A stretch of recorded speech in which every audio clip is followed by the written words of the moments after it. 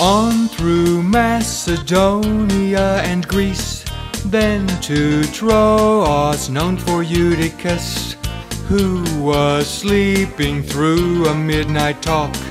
3 stories later his dream stopped. Paul went down and threw himself on him, and the young man's life returned again. Then they broke bread and talked till dawn. God's apostle moved on.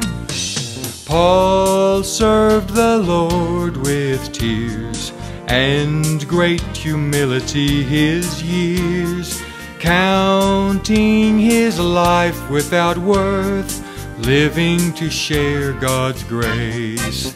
He preached in prison, he preached in hardship. His hands were calloused, he worked hard to help the weak. He sought no silver, gold or apparel, and showed it's more blessed to give than take.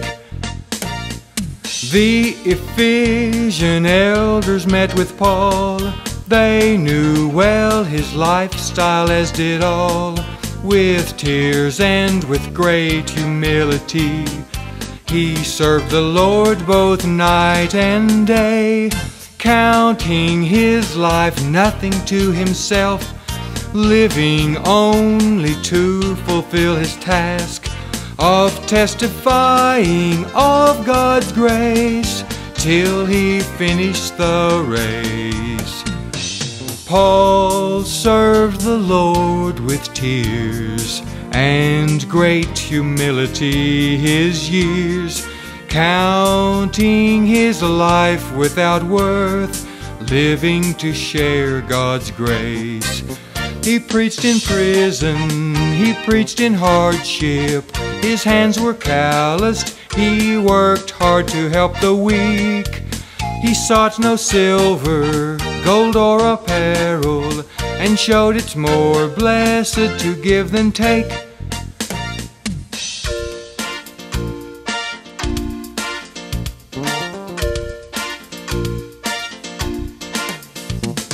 Paul was innocent of all men's blood, for God's whole will to them he declared.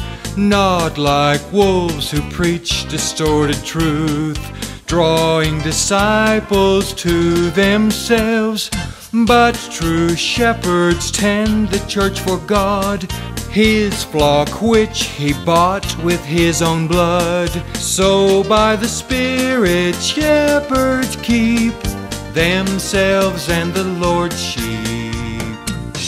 Paul served the Lord with tears and great humility his years, counting his life without worth, living to share God's grace. He preached in prison, he preached in hardship. His hands were calloused, he worked hard to help the weak.